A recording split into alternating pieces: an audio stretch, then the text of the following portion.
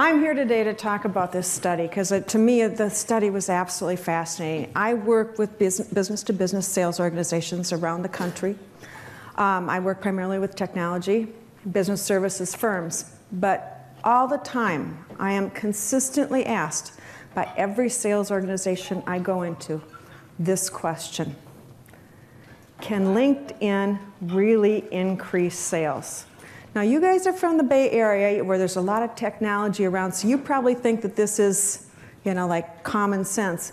But I'll tell you, I work around the country, and over again, I still have people asking this question: can LinkedIn really increase sales success? And so I decided, rather than just saying yes, which is the obvious answer to me, and has been for a number of years, that the right thing to do was to actually take some time and study it. Now, I know there's research that says yes, and Mike was just quoting some of this research, but I think what's important is to look inside the yes and to find out what's happening. Now, what I did is I did take a look at 3,094 sellers. That's quite a few people who had a chance to give their input. Everybody was on LinkedIn, so I wasn't looking, are you using LinkedIn? What I was looking at is what they were doing when they were using LinkedIn and how it was impacting their overall success. Because I'm somebody who's focused on outcomes. What are people doing that results in sales success? Now, the interesting thing of this survey, you'll probably be surprised with this next statistic that I'm going to show you, but first I'm going to tell you about the demographics. 25% salespeople, 21% inside salespeople, 25% sales managers, and the rest were a combination of consultants and entrepreneurs of various sorts. So that's who took it. Sales cycle was typically a B2B sales cycle, sometimes 30 days, mostly 60, 90, even up to 180. I didn't have the people with the long-term sales cycles. That's just so you know who these people are. Okay, so of all these people, this is one statistic that jumped out at me. 55% had never, ever had an opportunity created via LinkedIn. These are the people that are saying, can LinkedIn really increase your sales success? This is over 50% of the people that are asking this question. So this is why the question is popping up. Of that, the rest of the people, here's what we had. We had 4.9% who we defined as top sellers. Before I give you a background into who these top sellers are, I'd just like to say that the rest of the people had created some opportunities via LinkedIn. They could attribute some opportunities. But what we found when we went through and diced through all the data was that 4.9% of the people who took the survey were creating lots of opportunities via LinkedIn. And we're having a great year in sales. And we needed to have the great year in sales there too, because you can create a lot of opportunities, but if it's not getting you towards your goal, it's sort of irrelevant. So 4.9%. And what we did then is we took a look at that 4.9% and we said, what are they doing? Of all these questions we asked regarding behavior, what are they doing when they're on LinkedIn? Because something's different about these people.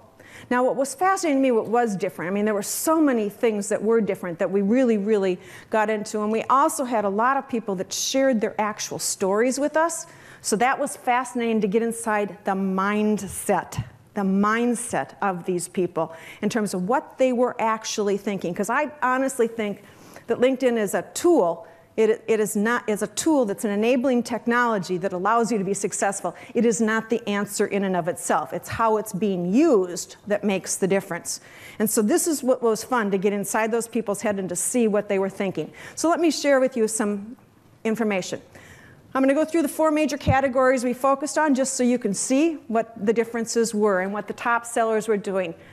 The number one use of LinkedIn very clearly was as a research tool. I'm sure that that's a no-brainer to many of you. But within that data, in terms of what were people doing on LinkedIn when they were researching, were some interesting statistics and comparing what the top sellers were doing versus the average sellers. For example, the question, how many of you research people before making a contact? Get online, research people before making a contact. How many of you do that? Research people before making a contact.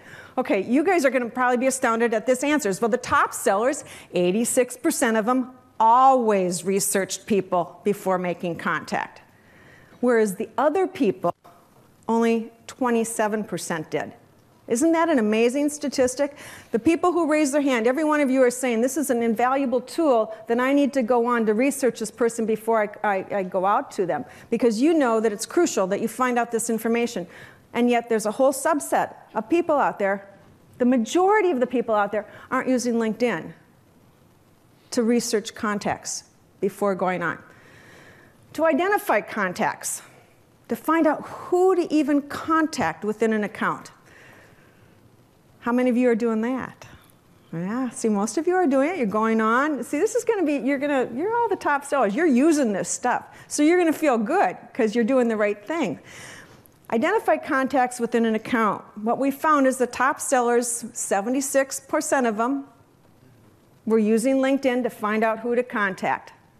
It was their own prospecting toolkit. They were digging right in. They were looking up and finding out who was the right decision maker. They were using the advanced search functionality. They were doing tons of things on LinkedIn to find out where should I be spending my invaluable sales time, because I value my sales time and I don't want to waste it calling on people who aren't worth my time. This is the mindset. I am focused. I know who my target market is. I am going after my target market, and I'm not wasting time because I'm a smart cookie, and that's what's important to me. However, only 20% of everybody else was using LinkedIn to identify contacts in a company. A huge data gap, huge, in terms of what the top sellers are doing versus the average sellers. Now, expanding account contacts. I'm working with this company. They're my target company. I'm working with Sally and John. But are there other people in the account I should be contacting? And top sellers, if you take a look at their mindset, again, because we had a lot of people that talked about their mindset, they did not want to have 1 or 2 contacts within an account. Top sellers wanted lots of good contacts because they didn't want to have their success be based on one human being who could block them, keep decisions from moving forward, go to another company in the middle of a sale, and all sorts of things that happen. So top sellers were doing this a whole lot more. In fact, top sellers, 58% of them were using LinkedIn to expand their contacts within an account, whereas only 11.8% of all others.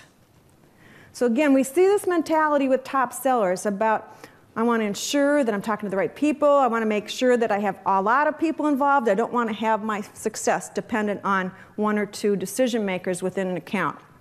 And finally, the other thing that I thought was interesting was using LinkedIn to create targeted prospect lists, which you can do through the Save Search functionality. You can do a lot of them if you've got the paid version.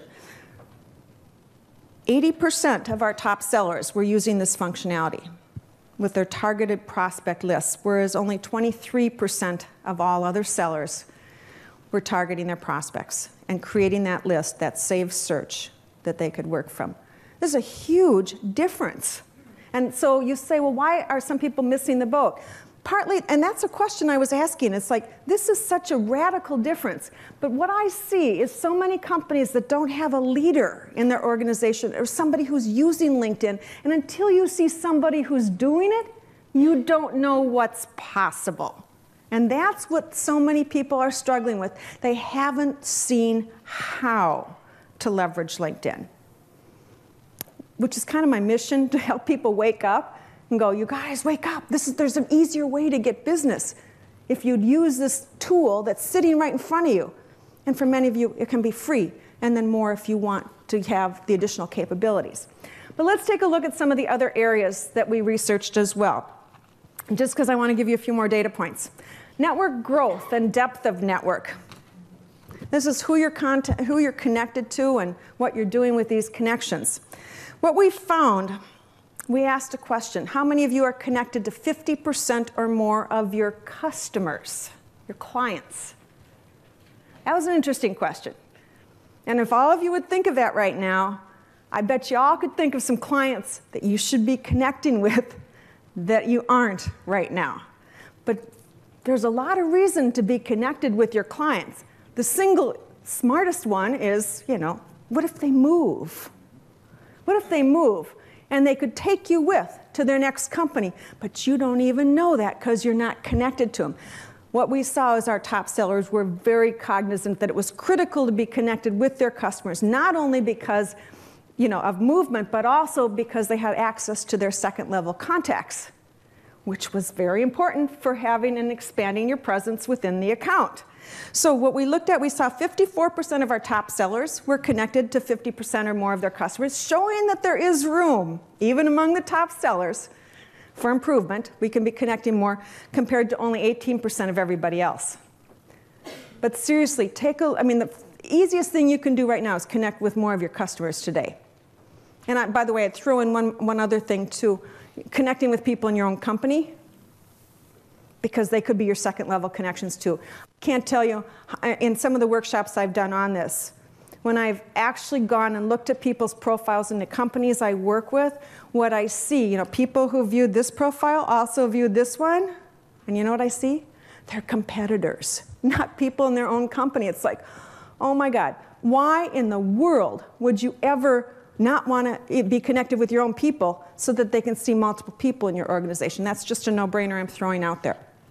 Okay, a couple other things on network growth and depth. Top sellers were twice as likely to be introduced via connections than everybody else. So again, top sellers are thinking strategically about who they're connecting with, and when they are looking to connect with somebody else, they have this prospect over here, and they want to get over here, rather than just picking up the phone and doing that dialing for dollars stuff that isn't working anymore. They're looking at their connection base and they're saying, what is the best way for me to get to this person here? Who am I connected with that could get me there? And so literally they are connected to twice as many people. They're using connections to get access to customers, which short circuits the entire sales process because it gets you in the door so much faster and so much easier.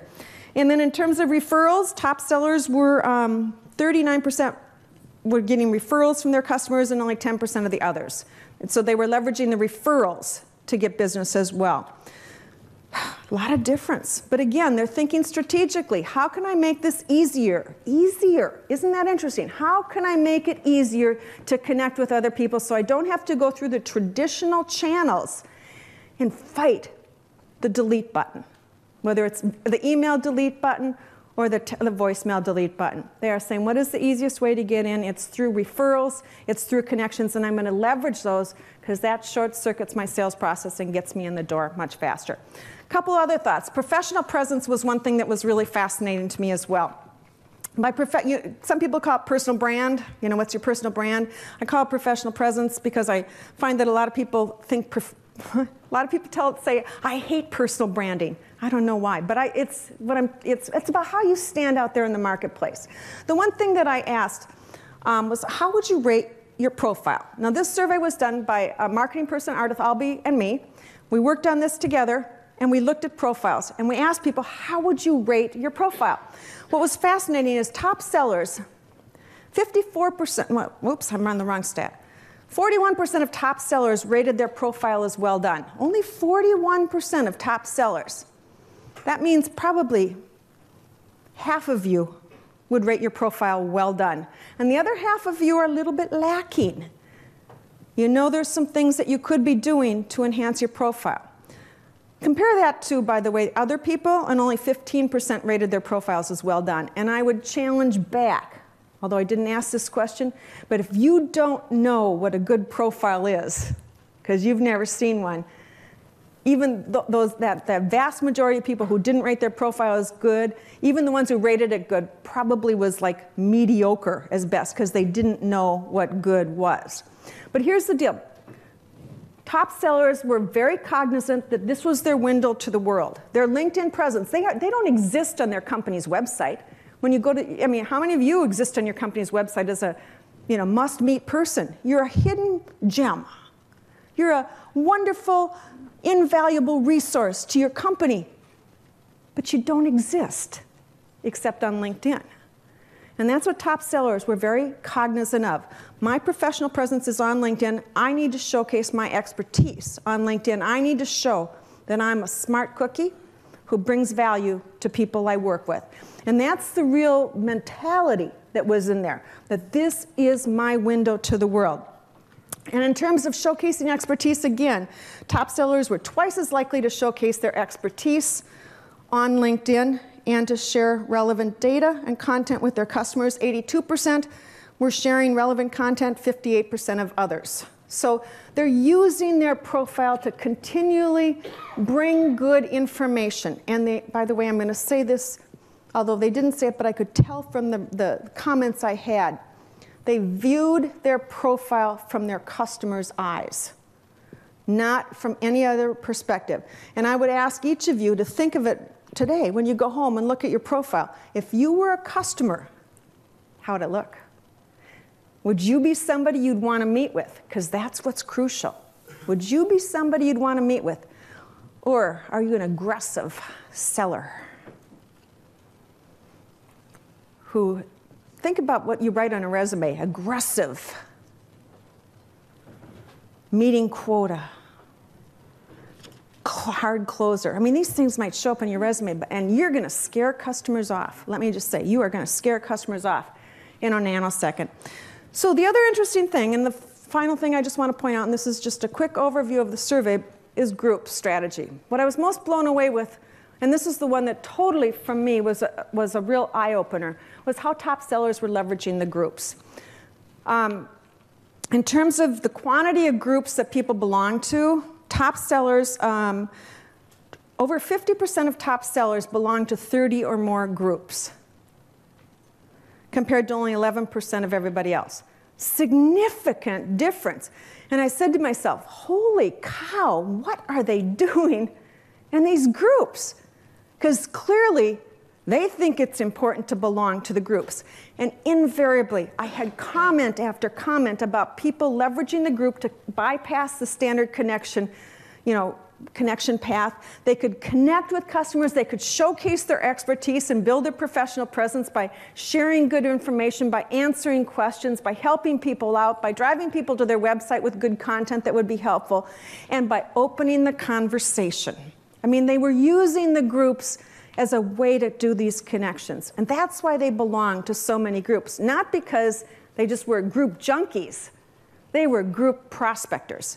And they were very deliberate about the groups that they joined, literally targeting their prospects and saying, if these are the groups, if these are who my prospects are, what groups are they involved with, and how can I get engaged with the groups that my targeted prospects are involved in? So the whole thing was so blasted strategic. The top sellers use LinkedIn as a tool, and we really need to realize that's what it is. And for you, those of you who are here, you're kind of, you're into this. But it's a tool full of strategy. The thing that I discovered as I looked through it, overall, the biggest challenge out there is people don't know how to use all the capabilities that LinkedIn has. Even in your own companies and even amongst yourself, there are probably many things and capabilities that LinkedIn has that enable you to do more than you thought about it. Our top sellers were just as likely to report that they didn't know enough about LinkedIn as everybody else. I think top sellers were hungrier for more information and knew that there was good meat out there that they just weren't tapping into. The other thing I saw, too, is that there were so many different ways to be successful using LinkedIn. And that, again, was fascinating to me, because what I saw is that people were playing to their natural strengths. Some of them were great connectors and were leveraging their network connection ability. Others were just so strategic and business-oriented and were using that. But they were all leveraging LinkedIn in a way that played to what they were best at doing. So, my message, I guess, simply is that there's a lot to learn and there's a lot that can be done. If any of you, and I know my time is up, but if any of you would like more information, it is on my website, jillkonrath.com. You can download the first one over there, Cracking the LinkedIn Code, is the actual study. And you can go there to jillkonrath.com. It's all over. It's Konrath with a K. It's all over my website, so you'll see it wherever you go. But the second one, LinkedIn Sales Secrets Revealed, is a tale of 7 sellers. And each one of them is leveraging LinkedIn in different ways. And I found it fascinating to share the actual stories of some of these people who are doing really, really well on LinkedIn, because it gives all of us more ideas when we see what our colleagues and compatriots out there are doing with this technology that we haven't thought of yet.